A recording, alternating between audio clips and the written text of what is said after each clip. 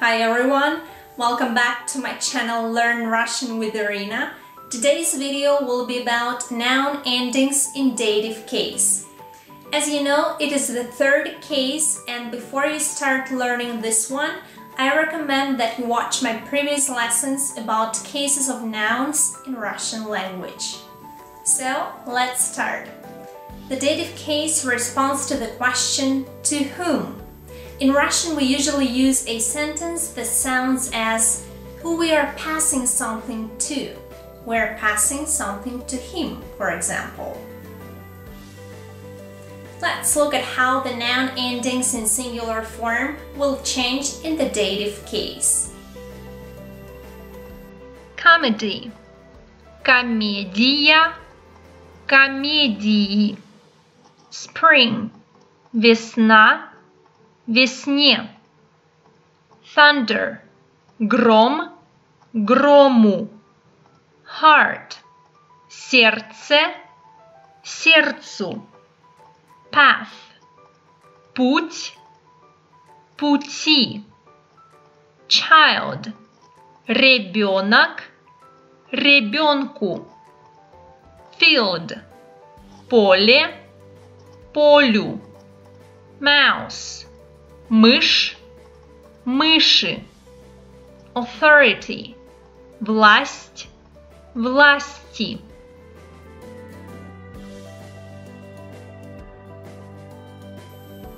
Now the nouns in plural form. The good news is that here you'll see only two noun endings, which are and yam. And that's it. They are very easy to remember. Let's look at the examples. Papers. Бумаги. Бумагам. Cats. Кошки. Кошкам. Uncles. Дяди. Дядям. Trees. Деревья. Деревьям. Seas. Моря. Морям. Open spaces. Просторы. Просторам. Steppes. Степи. Степям.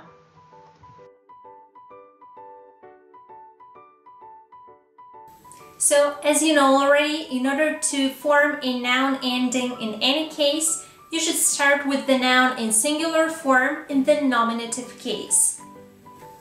Let's take, for example, the noun box. Коробка.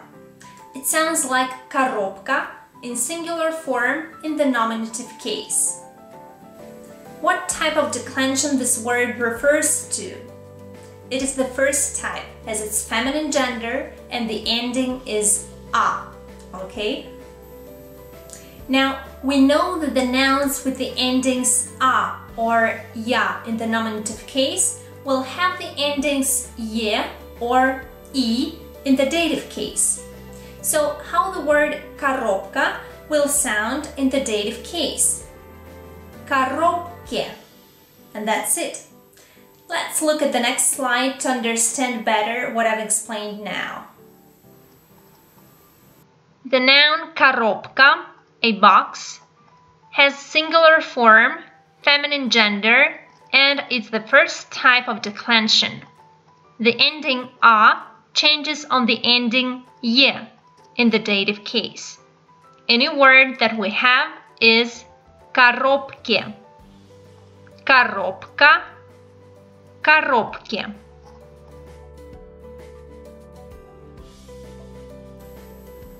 Good, and that'll be all for now. I hope everything is clear in spite of a very difficult topic in Russian grammar. Please keep practicing and ask me any questions that you have in the comments section. Have a great day. See you soon. Пока-пока.